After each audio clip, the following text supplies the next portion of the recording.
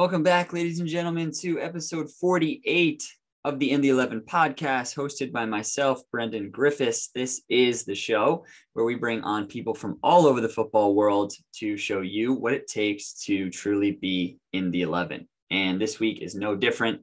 Another powerhouse guest in the 11, Steve Covino, is hopping on the mic for this episode. He shares his story of how he went from being a collegiate and youth coach in upstate New York to now being an academy coach for Atlanta United. And it is a story that you are not going to want to miss. So I encourage you to stick around. With that being said, we've had so many great guests in the past few episodes and some great people to share stories with. If you have an idea of somebody that would be perfect for the In the 11 podcast, don't go do it now, because I want to make sure that you listen to all the valuable stuff that Steve has to offer you in this next episode.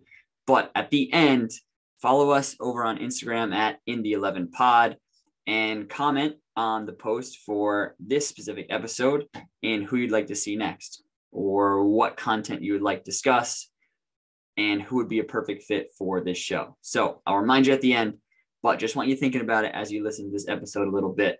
And without further ado, here's Steve. All right, everyone. We are joined in the 11 this week. Steve Covino is here to impart some wisdom on us, dedicated most of his life to the game of soccer in multiple facets via playing and coaching. So I can't wait to dive into his story a little bit and talk some footy with him. So Steve, thank you so much for being on the show this week. Of course. Thanks for having me, Brendan. I'm happy to do it. Awesome. So if we dive into it a little bit, we can start from, so you are a Siena College grad, originally from Connecticut, went to Siena and played your 4 years collegiately there.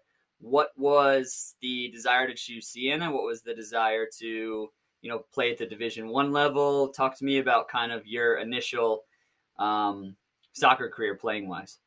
Yeah, sure. So I grew up, like you said, grew up in Bristol, Connecticut, played for a small club called Ajax Premier. Who Leszek Rona kind of built that. And, he is a huge influence on not just my playing career, but also a huge influence on my coaching career. And, coming into senior year of high school, it was just like, holy crap, like, what do I do? Where am I going? Do I want to play Division I? Do I want to play Division II? I was kind of all over the place. I looked at a lot of schools. I had some interest from University of New Hampshire, Merrimack College, which is now, at the time, they were a very good Division II school and now Division I school as well. Mm-hmm. Bryant, University of Vermont, a lot of those Northeast schools that I went and visited or went to some ID sessions with. But Siena was always kind of under the radar. I was kind of using it as more of a backup school.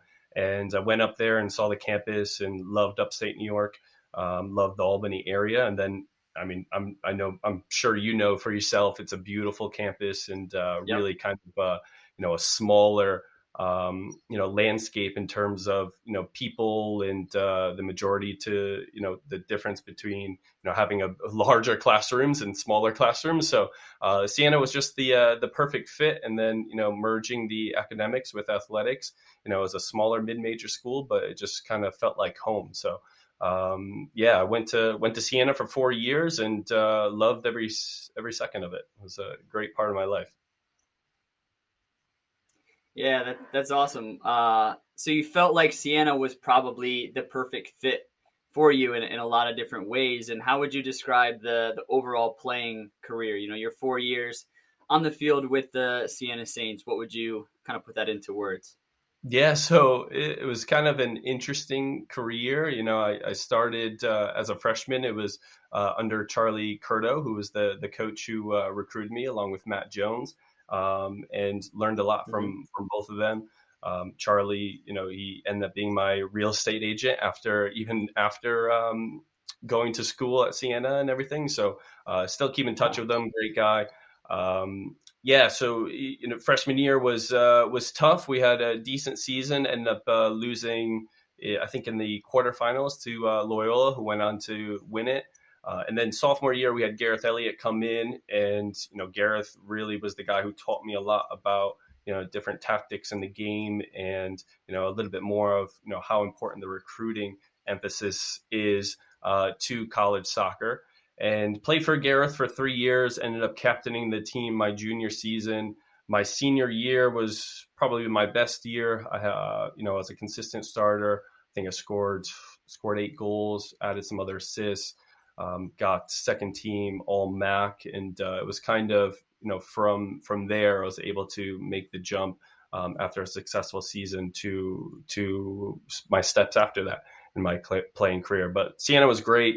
Some of my best friends I've made going to school there, and it was just it was a great time on and off the field. So would you say that having the coaches that you did prior to college and then as well during your college career, kind of you caught that bug a little bit for the coaching, being around coaches that, knew the game at a high level and were able to impart some of that wisdom onto you? Was that kind of maybe a little bit inspiration for you later on down the road? Oh, 100%. I mean, Leszek Rona was all through my youth career, and I still use even some of the sayings that he used to me as a coach, and I use that with my players. Mm-hmm. Gareth Elliott was really big. One of his biggest things was, bend but don't break.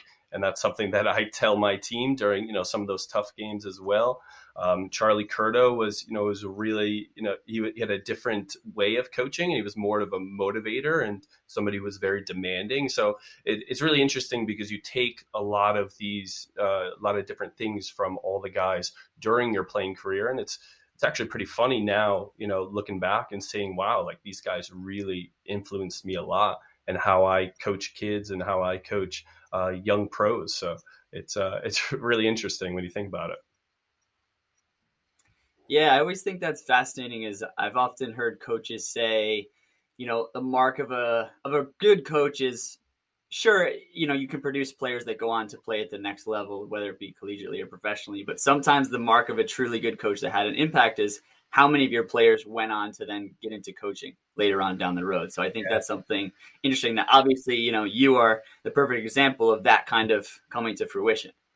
Yeah, definitely. I mean, it's crazy when you look at guys, some of the guys like Gareth Elliott and even Cesar Markovic, who was the coach after Gareth before Gareth moved on to the University of Rhode Island. And, you're looking at James Beeston, Matt Needham, Mike Matera, Nick Viaggio, Joey Tavernisi, a lot of guys that came through Siena that, soccer is still a big part of their life. And it's great to see that we're able to, share that knowledge and then pass that knowledge down to younger players. So.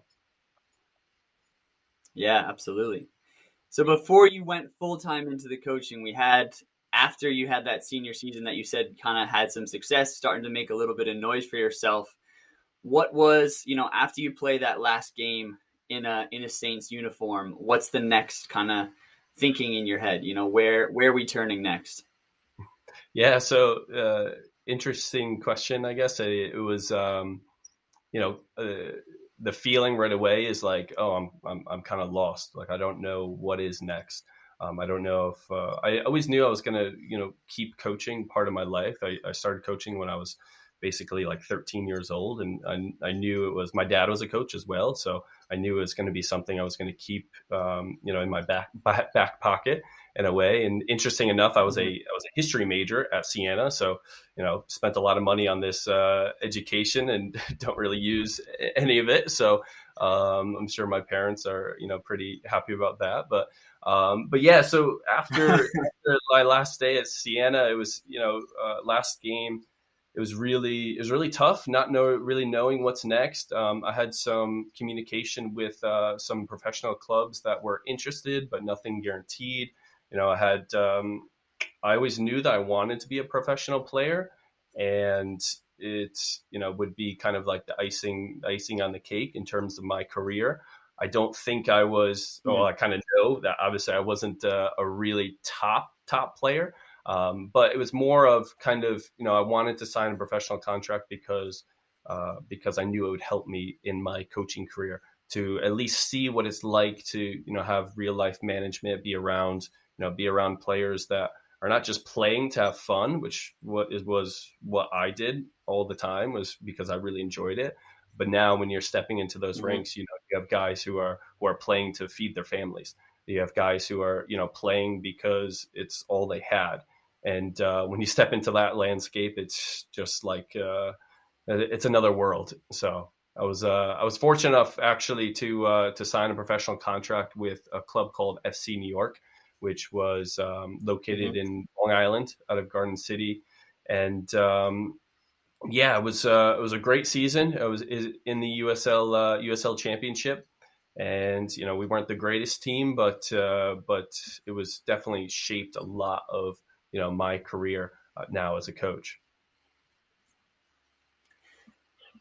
I want to ask you, because I think it's something that especially younger players now maybe don't quite fully fathom, like how much the landscape of professional soccer has really changed over the past, even since the team that you said you've signed for, obviously now doesn't exist. The league at that time was kind of called something different. There was different branding, even the club that you coach for currently, Atlanta United, didn't exist up until 6-7 years ago, and there's MLS teams popping up, USL teams. Now there's a whole new league of NISA. Yeah. Can you speak to a little bit of how much like you coming out of college, trying to go professional is almost just like a completely different world to what it's like now? Yeah. I mean, really good question. I mean, back then it was pretty difficult, I think, to go and be a pro. The scouting system wasn't what it's like today.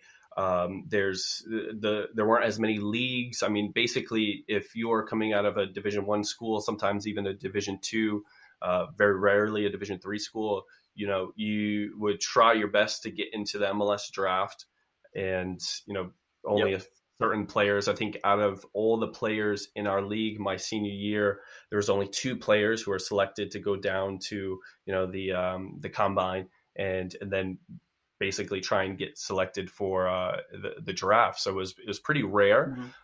From there, you have to kind of, you have to either reach out to some school, to some clubs, and try and go to a open tryout, which was basically the pathway back then, and it's the pathway that I took. I was identified actually in Connecticut at we were playing against CCSU. And I was identified during that game. I had an agent contact me afterwards and said, "Hey, this coach was interested in you coming to an open tryout." And at the time, I was like, "Yeah, I want to be a pro. I want to do it." And so I ended up going down to Long Island, meeting some guys, and getting into this tryout that was me and I think 250 other players. It was crazy, but yeah, it was insane. But like back then, that was the route. That's what you had to do. There was probably if there's thousands of agents now today in the U.S. at the time in 2010, 2011 when I was coming out. There's probably far fewer. That were really kind of hitting the North America landscape. So yeah, it was really tough. I don't know if that really kind of answered your question, but nowadays there's a lot more leagues. There's a lot more, there's UPSL. There's a lot more agents. There's a lot more scouts. So I think it's a lot easier for guys to kind of turn into a professional career here in the U.S. or possibly overseas. So yeah, I agree. I think. Because even that part that you just mentioned about going overseas, like now, it's commonplace for Americans to go overseas. Like we see it all the time. There's always a new MLS player who's linked to, this club or that club, wherever in the world. But again, just 10 years ago, that was not the case. Like there was, you could count on one hand how many Americans were playing overseas. So it's something that fascinates me about how different is it. And like you said, I do genuinely think it was probably tougher coming out of college because it was like you really just had to do it on your own. You had to figure out a way to get into a team, and oftentimes it meant going to an open trial where there's 250 guys that are all vying for the same thing that you are. Yeah, exactly. It's crazy now thinking back at it, but yeah, it's definitely great. Yeah.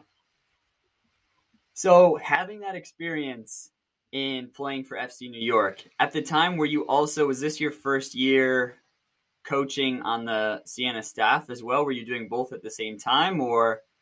No, so I left my senior year at Siena.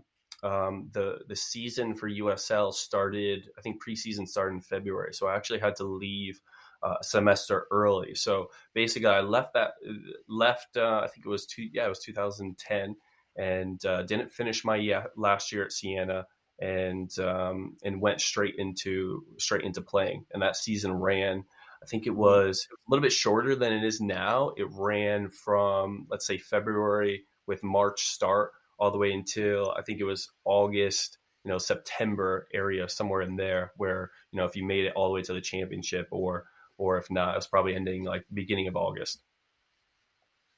Okay. Yeah. So then And basically so after, after that first, oh, sorry.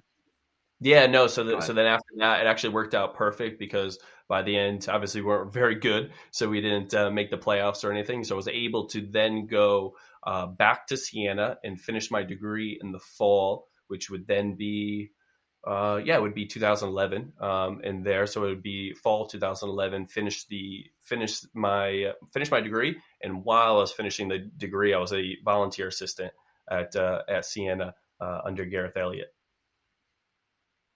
Okay. And Yeah. that kind of kicked off the next few years of you being on that staff as first as a volunteer and then as an assistant. Yes, exactly. So I'm curious because I know a lot of players, every player eventually has to go through that moment, right? Of when it's time to not necessarily hang up the boots because you never really hang them up for real, but to hang up the more serious boots, I guess, so to speak. You already mentioned it a little bit about you always knew that you kind of wanted that experience as a player to help your coaching career that much more and develop you as a coach, seeing a level of that, of that sort. What was that decision like for you though, to kind of say, all right, I'm ready to, take this path a little bit? Yeah, to be honest, it wasn't that tough because I was always going into. I was very realistic with myself. I knew that probably playing in the MLS was a stretch for me and my capabilities. So it's like you said, it was more of just trying to see what it's like in the professional environment to help my coaching career. But hanging up the boots wasn't as hard for me as I know it is really difficult for pros that had 5 to 10 year to even 15-year careers. For me, I just kind of looked at it as, yeah, like I was really excited to get into coaching, and because I knew it was my passion, it's what I really wanted to do, even though I didn't really know which direction I was going to go with it. But it wasn't, yeah. So in short, it wasn't that difficult for me to kind of, like you said, hang up the boots and move on to coaching. I was actually more excited for it. Well, I think you should definitely feel at least appreciative of that because I know for a lot of players it's a difficult decision. Yeah. I can share a story about James Beeston, who we were talking about before, we hopped on the podcast. We both this summer played for the NPSL team Yeah. that was new to this area. It was called the Shockers. And Hmm. at one point he came to a training session and he was like, "Oh, I was working on editing some clip or some video for Bistera today. And I was working on it all day. And there was a point where I was like, I don't really know if I want to go to training. Like I'm so invested in this. I'm working on, this piece of content or whatever." And he was like, and I asked him, I was like, did you ever imagine when you were, 18, 19, 20, thinking, I don't want to go train. I don't want to go play soccer. I want to, go and do this. Um, so what would you say? I mean, maybe I've just answered the question and you've definitely already answered the question, but like to a player that's maybe, had maybe a few years in the game or not, how does a player know when it's the right time, because it's such a hard thing to say, all right, I'm done. Yeah, I mean, it's a good question, but I would say the game basically tells you, in a way. For Mm-hmm. me, it was, I did start some games in the USL. I didn't start most of the games, so I knew I was kind of one of those players. I was on the edge, and then when you look at the salaries for a USL player, there weren't any salaries. You're getting paid like a really Yeah. small amount of money, not even enough to live. So I guess kind Yeah. of the game and life tells you like, hey, this probably isn't for you. You should probably find different ways to make money or find a different way to stay in the game. And it's one of those things that's tough at first, but my main telling point was I ended the season with FC New York, and then I tried to continue to play. I reached out to some clubs.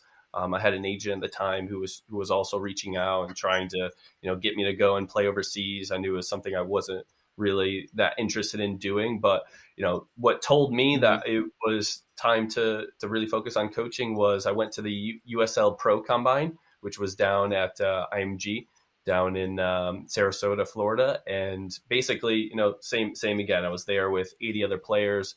It was good to be selected to play in the combine, but once I didn't get picked up after that,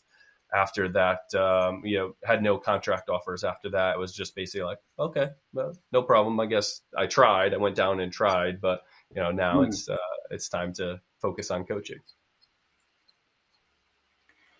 And that focus, that now full force and full focus into coaching, I think is oftentimes something that players do because they think it's just the next natural step is, if I'm not playing, then I'll coach. And I think Mm. what you said was important is finding a way to stay in the game doesn't always necessarily have to be coaching. So what would you maybe say, how does a player know that coaching is actually the way for them to stay in the game? Because I think it has a lot of allure, but maybe it's not always the perfect fit for everyone. You know what I mean? Yeah, definitely. I mean, for me, I was always passionate about coaching kids, and I was always really interested in how do you develop a player to go to college? How do you develop a player to go to a professional youth academy? And then how do you develop that player to then go and choose, do I go to college or do I become a pro? But so for me, it was very simple and an easy choice. But there's plenty of ways nowadays for guys to after their playing career or even coming out of college, they don't go pro. There's so many ways with either private coaching or scouting, or I have a lot of contacts Mm-hmm. now who want to stay in the game and they've become agents because they've have a really good eye for talent, and they want to continue to travel and be a part of it. There's also plenty of marketing and social media jobs at a lot of these professional clubs, and there's like endless ways to continue to stay in soccer. So it's great, and I think it's something that 10 years ago there weren't as many opportunities, but now any Division 1 or any collegiate athlete that's coming out, it's pretty common for them to stay in football. So yeah, I think it's great. Yeah, it kind of speaks to what we were talking about just a few minutes ago about when you were coming out of college trying to find that professional contract. It was so difficult because the game just isn't in the same place that it is today. As we mentioned, countless new MLS teams, USL teams. There's multiple levels of USL now. There's a new NISA league, and college soccer is maybe growing a little bit as well. So the opportunity, albeit maybe in coaching or elsewhere, is just expanding every year, it seems like. Definitely.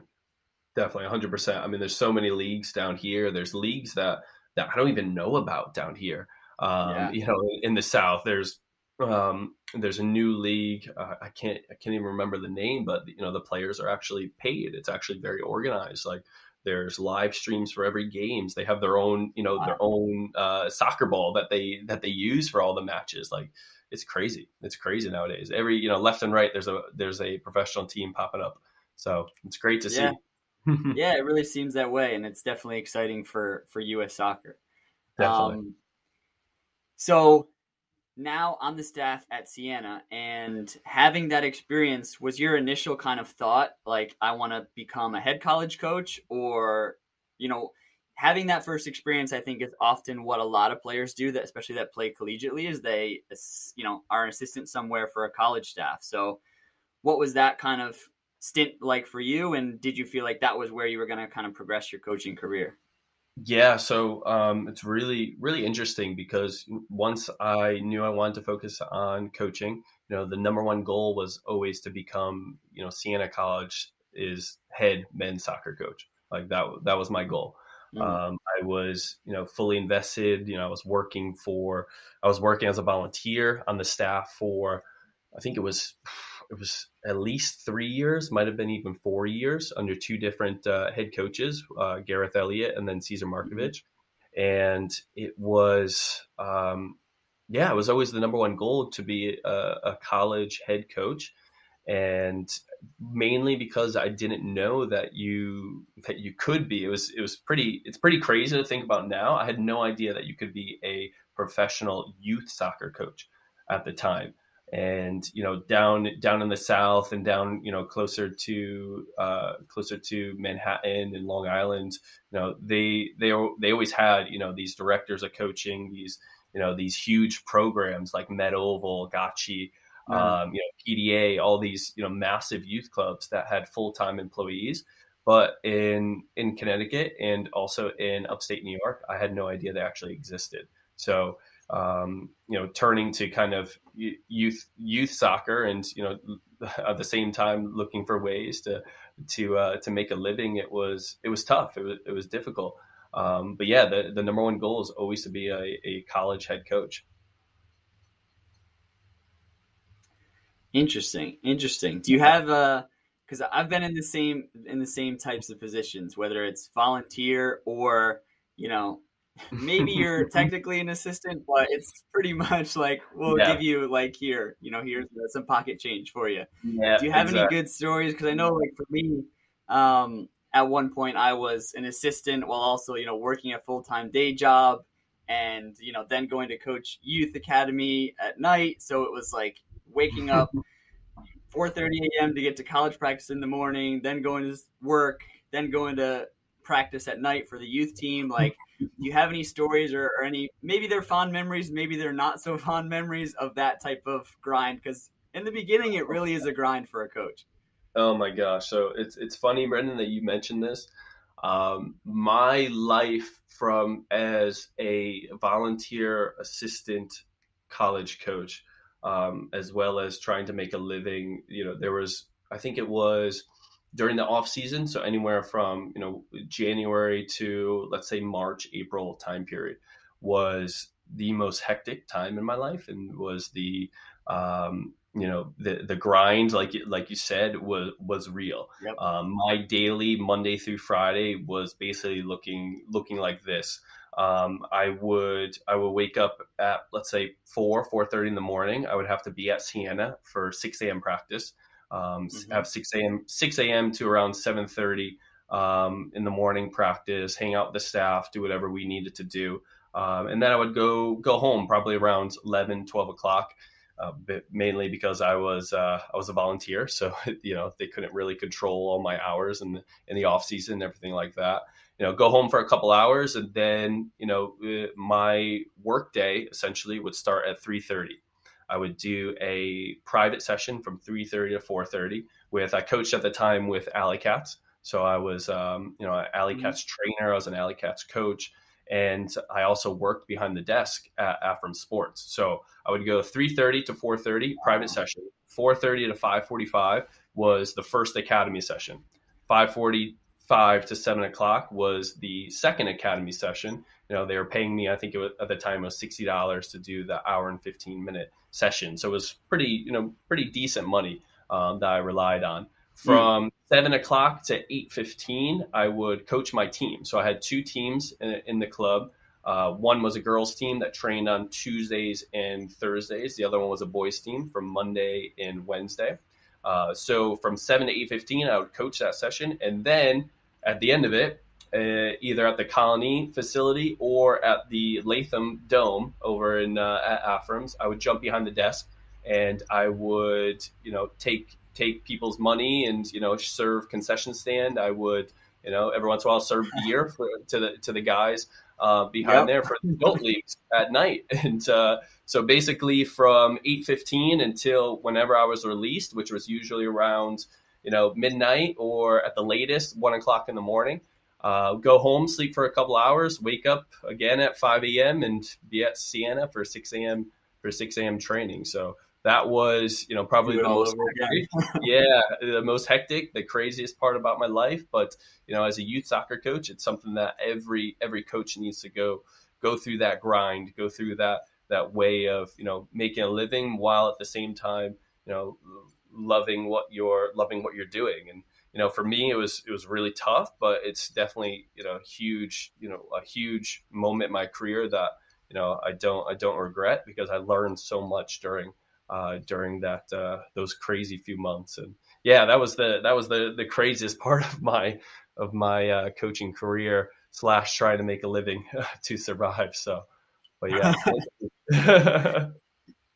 Yeah, because sometimes those two things, coaching career and trying to make a living, they don't always necessarily sync up. Yeah, It's like, okay, I'm doing okay in one, but not so much in the other. I got to try yeah, and like figure out how to make this yep, work. But I'm so happy that we talk about this, because I think yep. it's the perfect, maybe PSA to coaches that are out there. And I think there's probably two things that they should take away from what you've spoken about so far is, one, if you think I really want to get into coaching, but you don't have the mindset that you did about like, I'm passionate about developing a player, right? How do I get player to get from this level to this level, wherever it is they want to go with the game.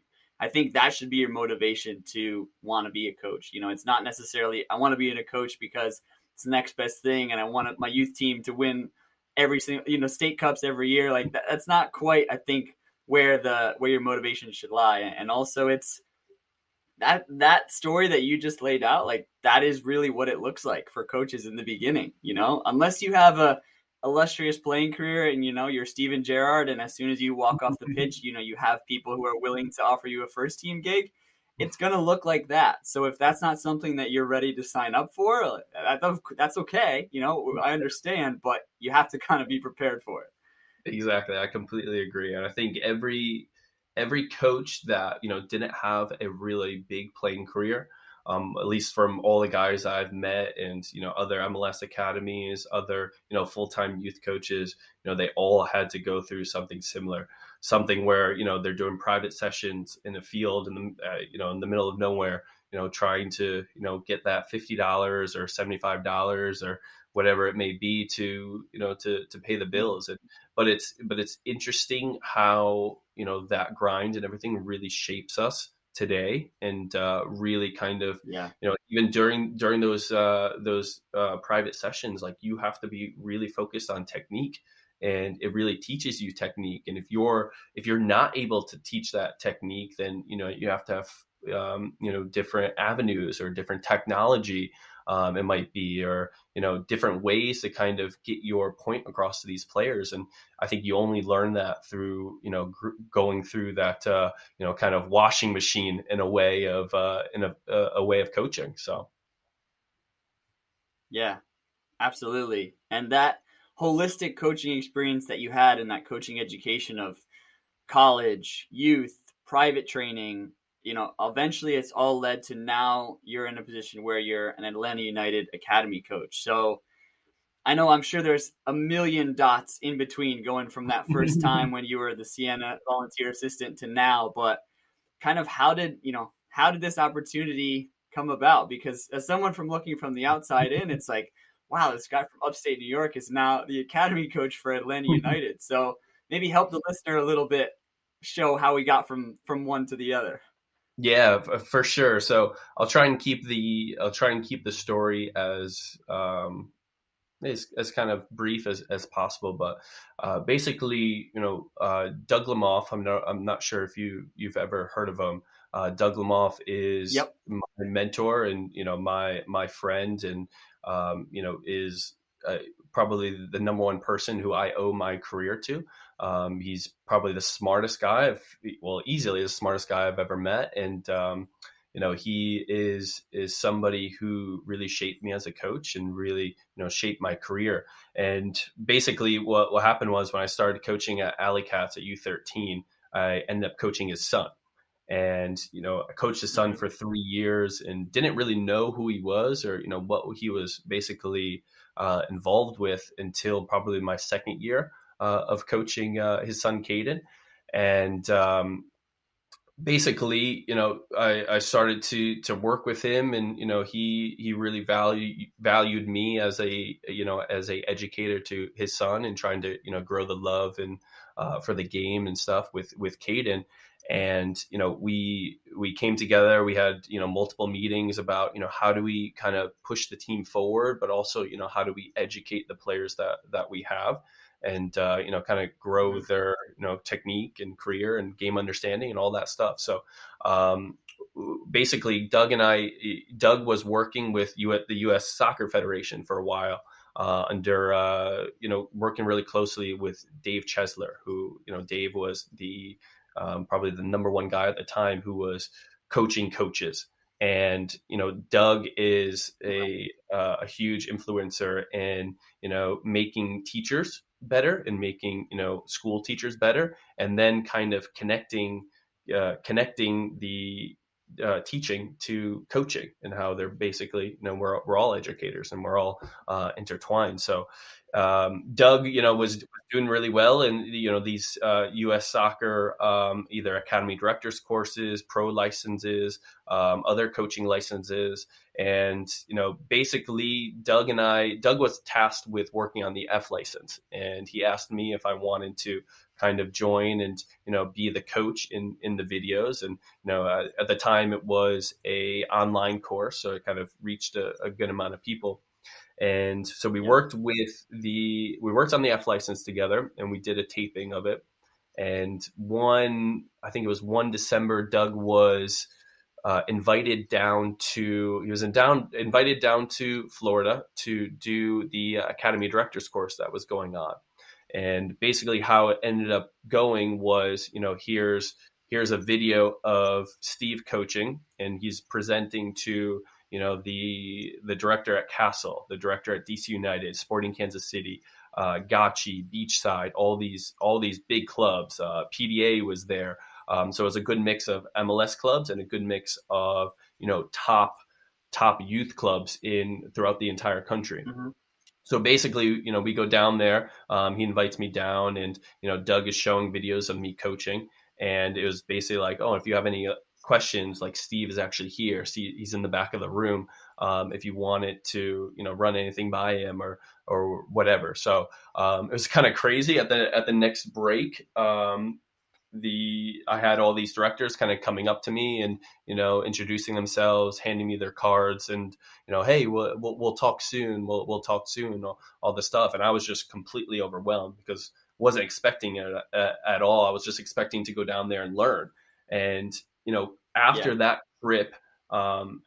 trip, basically, coming back to Albany, and just kind of digesting the whole thing, it just really made me realize that I wanted to coach kids. I was passionate about coaching kids and developing the player from a young age, instead of taking this player who is in college already and trying to get him to where he wants to be. It was kind of the change in my career that I finally realized, hey, I want to be a youth soccer coach. So how am I going to do this?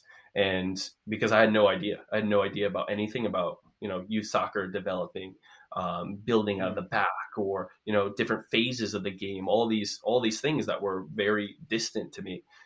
So I basically decided that I need to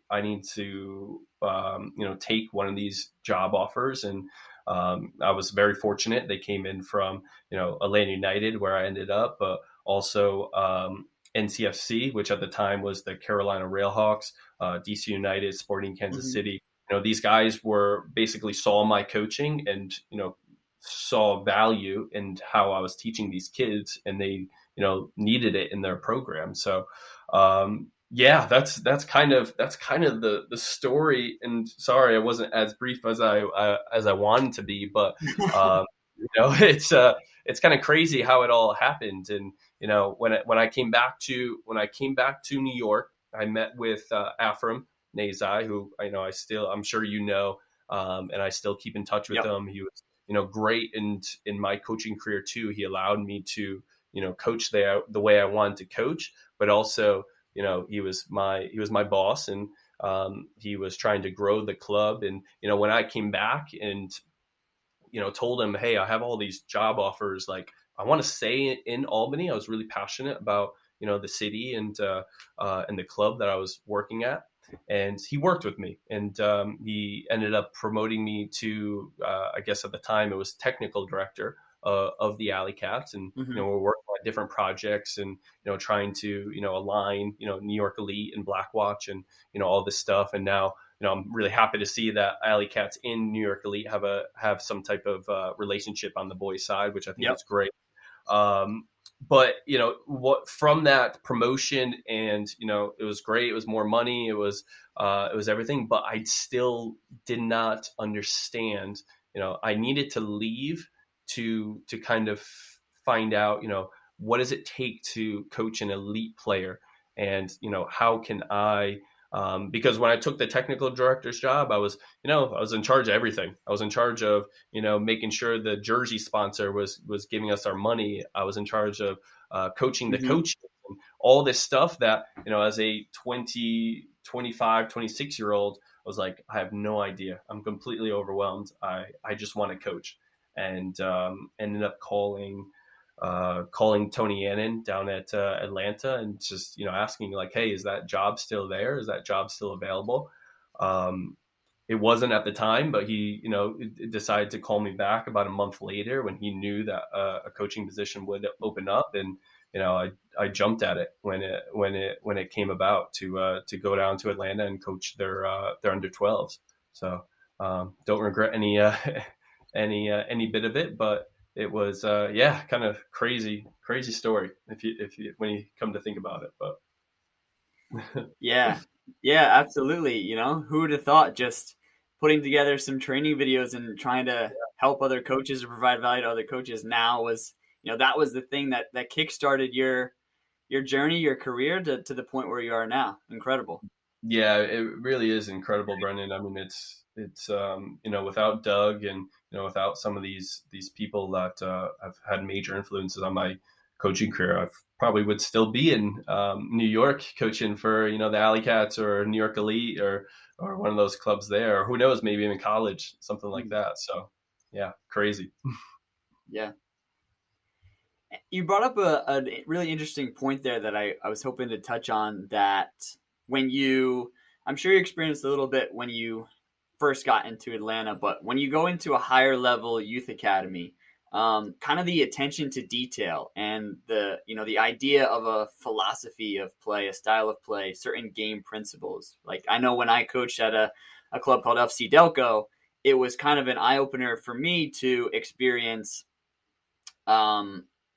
the technical directors and the directors of the club coming in and teaching all the coaches like, hey, this is the way we want to coach. We have all three phases of play, both offensively and defensively. We have a certain, they had a name for each one. It was like in offense, it was construction, creation, completion. Defensively, it was delay, deny, disrupt. Like, so it's each phase of the game had its own very specific kind of category. You know what I mean? And that was kind of like mind blowing to me, because I had played at a decent level growing up, but I never had that level of attention to detail, and it was like, wow, this is legit. This is the real deal.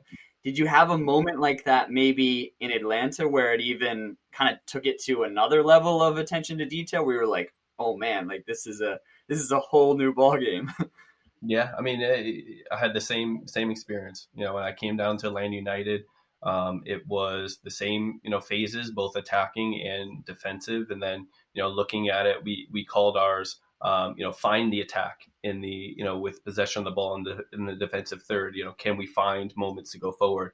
Obviously, the attacking third is, finishing and, adjust the score and all these different principles that you had underneath it. But yeah, for me, it was like mind-boggling to think about, because it wasn't the way that they taught in my club in New York, and it wasn't anything that was really familiar. And it was really kind of one of those things where you kind of like fake it until you make it. You know what I mean? Like I was always a really good coach. I was a really Mm-hmm. demanding coach. I was really a technical focused coach. But then taking that and then kind of, learning. I remember when I was down here, the first couple of months, doing so much research and just trying to catch up because I had so many talented, coaches that were in the academy with me that this is like the Bible that they lived by. And I needed to catch up quick or else I would get left behind. But yeah, I had the same crazy experience. But yeah, it was great. I think it's another one of those stepping stones to in my coaching career for sure. Yeah. And from some of the research that I was doing and some that I've read up on you about is part of maybe another stepping stone in your career was not only having the opportunity to coach at a couple of different age groups in the academy, but also taking part in the course with the French Football Federation. Can you speak to a little bit that kind of course, maybe what it's done for you, what the even just the experience as a whole has been like? Yeah, so it's probably become the longest coaching course in the history of coaching courses just because of COVID. So Yep. basically, you get to I was selected to go on this course. I was the third coach from Atlanta United to get to go on it. It makes you realize how little you know about football and how little you know about youth development. Mm. You basically the course starts in France, and for me, it started in September 2019 in Clairefontaine, which is like the hub of where all their youth national teams train and even their full national teams train. So it started there. From there, we went to Real Salt Lake to do a case study to spend an entire week there training and then working with players, but also trying to figure out their methodology and how their teaching methods work. From there, they came to Atlanta, so we spent 1 week here in Atlanta right before COVID, and I think it was January 2020, and then we shut down for about a year and 9 months for COVID. And actually, I Mm. just got back on Saturday. I just got back from the fourth week, which was down in Miami at Inter Miami's facility. In April, we go to Kansas City, and then the course starts in France and also ends in France. So after Kansas City, we're Okay. supposed to finish up and have finals week in July, back in Clairefontaine. But it's really interesting. It's completely different than any other coaching course I've taken, and I have my A youth license with U.S. Soccer. I also have my advanced national diploma from, and it used to be NSCAA. I think now it's, correct me if I'm wrong, United Soccer Coaches, something like that, Yeah. which is all great. But all of those courses do not come even close to what this French coaching license is. And it's really interesting because it's dealing with a new methodology and a different way of teaching through guided questioning and through different tactical situations that really just force the player to think and force the player to enhance their knowledge of the game while at the same time working on their technical ability, their physical ability, and all that stuff. So yeah, it's pretty crazy, but it will be a huge relief when it's over in July. But definitely longest coaching course ever. Yeah, yeah, I'm sure you were not expecting to embark on a 2-year coaching course. No. Um, how much would you say that maybe experiencing different cultures of football and seeing how other coaches coach, not only, in the United States, but also now you've experienced coaches from all over the world. How much of a benefit can that be to a coach or someone that's involved in the game? Because I know for myself as a player, it was such an eye-opening thing to go over, and play in Germany for a bit or play in Denmark and for a bit and just see the way that the game can be played different, right? I think sometimes in the States, we think like this is the only way to play the game. And what's beautiful about the game is that there's a million and one different ways to actually play football. Yeah, I mean, I'm really fortunate. I was, able to watch Tata Martino for 2 years when he was here in Atlanta, and he's a very possession oriented coach. He's his players love to dominate possession and create as many chances as possible. They also like to, on the defensive side, they like to high press. So just looking at it from that microscope in a way, and then going to the next coach, Frank de Boer, who wasn't as successful at Atlanta United, and the Dutch methodology of being a little bit more compact defensively, looking for different cues of when to go and press, and then be a little bit more conservative in the way that they create chances and keep possession of the ball. I think it's huge, and those two, Tata Martino and Frank de Boer, both pretty successful coaches. Tata obviously a little bit more, but two completely different ways of looking at the game. And I think it definitely shapes any younger coach, because you look at some things and you see, oh, that was really good. Like for me, I always loved the way that Tata's teams pressed. They were very energetic and put a lot of passion into the way they pressed, but they take a lot of risks in the way that they press. Whereas Frank de Boer was a little bit not as crazy about pressing higher up the pitch. So I think for a younger coach, you take all those different things that those coaches do well, and you kind of merge them together, and you kind of create your own coaching philosophy from that. But yeah, I think it's huge. Like any coach needs to experience different cultures and different ways of playing the game. There's a German on our staff who really thinks that Kevin Kratz, he played in the MLS, free kick specialist, unbelievable player, and played in the Bundesliga, all this stuff. And he's very keen on thinking, okay, this is the way that the Germans, this is the way that we should play. And it's not always the right way, but that's his philosophy and what he feels. So yeah, it's hugely important. Absolutely. Couldn't agree more. And I know I mentioned to you before we jumped on that hopefully we can talk a little bit of U.S. soccer and future of U.S. soccer, because now, especially you being a player, or being a cog kind of in that machine of you're producing players who hopefully will go on to have first team involvement or be involved in youth national team camps or, first team camps. I guess, first of all, what has that experience been like to, it's not necessarily the only reason that you go into coaching, but what's that experience like to, see kind of the fruits of your labor come forth and have a player, that maybe gets an opportunity to go and train with Atlanta United first team or gets a call up to a youth national team camp? What is that experience like for you as a coach? Yeah, there's no words or anything that can describe it. Like it's the best thing that you can, as a youth soccer coach and as a developer. It's like the top of the top, right? I mean, for us, you're looking at somebody like George Bello, who I wasn't a huge influence on his career. It was kind of he was a little bit ahead of the age groups I was working with at the time, but just watching George's career, just taking off from, the first few starts with the first team at left back, to his first professional goal, and being around some of the people in the stands that knew him and were literally in tears because they were so happy seeing all of his hard work like finally coming to what it's meant to be.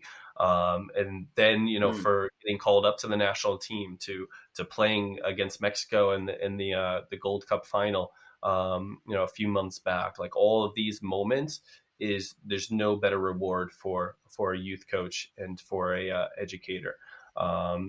We just being around some of these guys that do get called up into the national team pool, or get called up for these different ID sessions. Like it's amazing. Like it's great to see, and just to looking back and seeing some of these guys that when they were 11, 12 years old, like, oh, you never really thought what they could possibly become.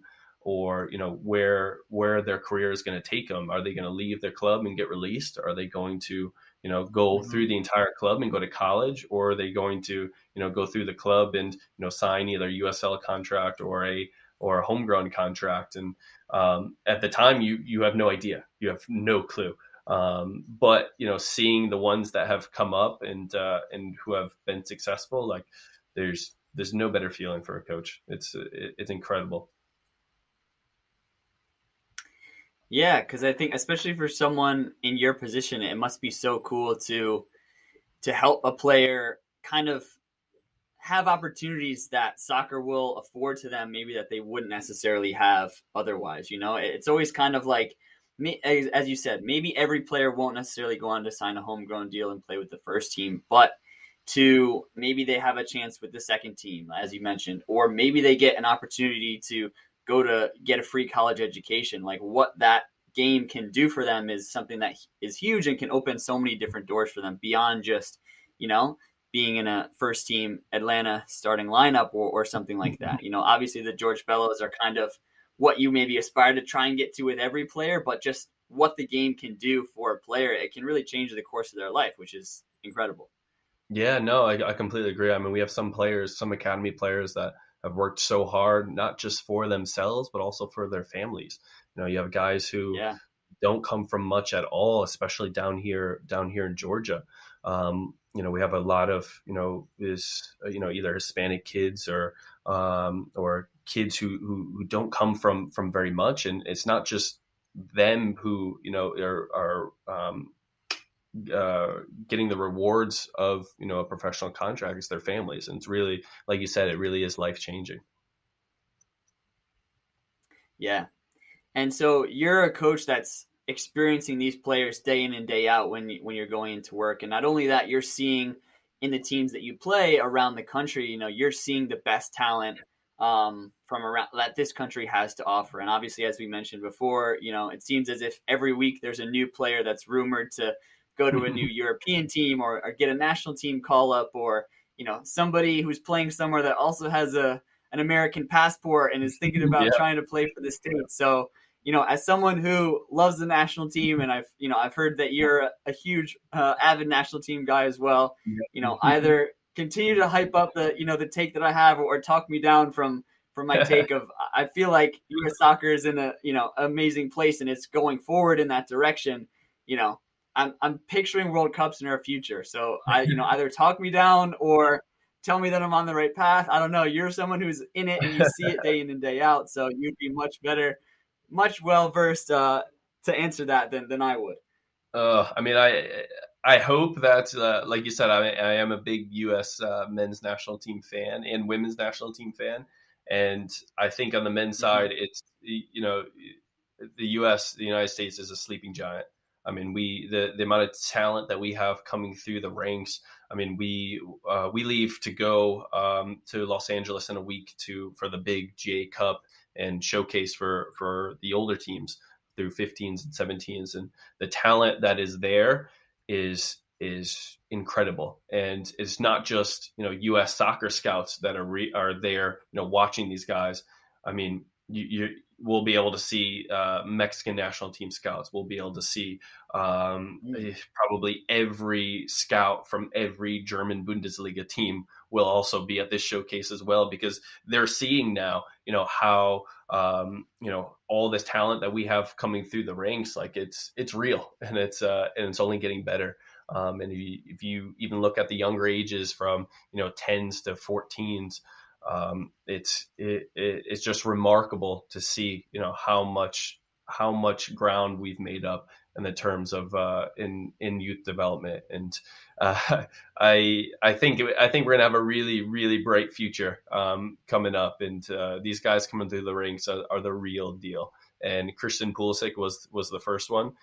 Giovanni Reina is kind of maybe the second one, who's doing, and there's loads more, Weston McKennie and all these players. But I think in 5 years you're going to see 50 to 100 more of those players who are, playing Champions League football or, playing in some of the top leagues all around the world, because it's incredible to see. And not just overseas, some of these players that are coming through as homegrowns with some of these MLS clubs are the real deal. I mean, you look at Ricardo Pepi from FC Dallas, he is the real deal. And and these guys are only going to get better. And I think that the U.S. soccer is a really, really bright future coming ahead. So you can hop on the train. Yeah, I agree.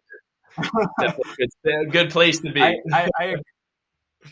100%. I agree. And I think the state of U.S. soccer now, it's kind of done two things for me. Like, one, I think it's just been an incredible experience, as you mentioned, to watch a Champions League final and to have an American be involved in that in some way, shape, or form is, it's maybe something that we dreamed about as fans years ago. I don't know if we ever actually thought it was going to happen, But another thing I think it did for me is it kind of showed me how much respect and props I give to players before this current era that went overseas, like to the Clint Dempseys of the world who actually went overseas, because there was a time where Americans, especially American soccer players, were kind of looked down upon, and it was like, no, you can't, you guys play football and basketball over there, you can't really hack it with us over here in the big leagues. And as you mentioned, now it's as if it's completely done a 180, and now it's like everyone wants an American in their team because it's like they're the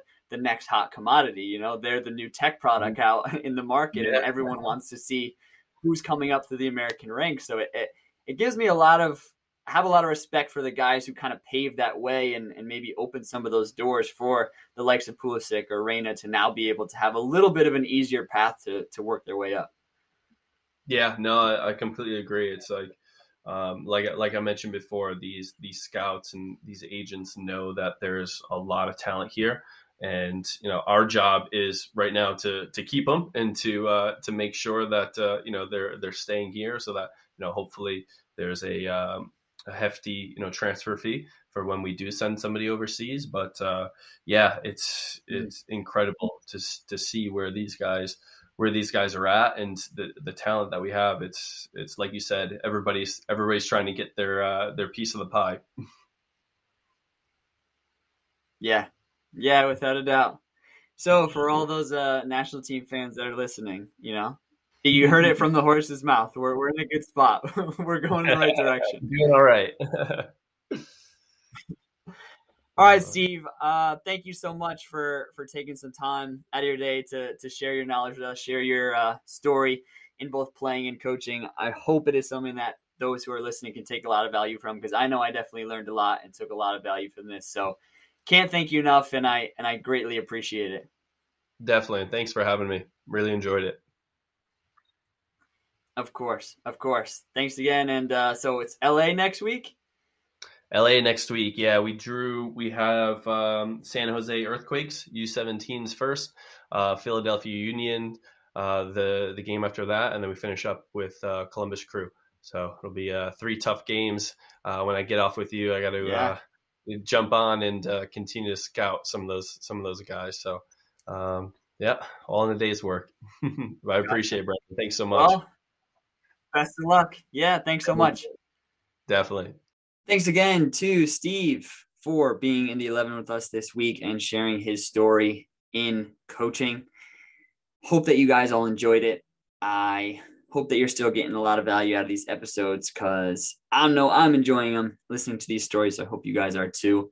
With that in mind, if you have an idea for someone who would just be perfect for the In the 11 podcast and you want to see him on the show, comment on the Instagram post for this episode. Follow us on Instagram at In the 11 pod and go over to that post and say, hey, I want this person on, or I want you to talk about this in the next episode. I am trying to do this and I need some help. Whatever it is that you're thinking that you want to be addressed on this podcast, whether it be via a guest or whether it be just be something that I talk about, definitely go. I would encourage you to follow the Instagram and do that. And hopefully we can get the ball rolling with something like that and get some of the guests that you are interested in or the content that you are interested in listening to. So thank you again to Steve. thank you to all of you out there listening, and make sure you go and follow the Instagram page and shout out who you'd like to hear next. With that being said, I'll check you on the next one. Peace.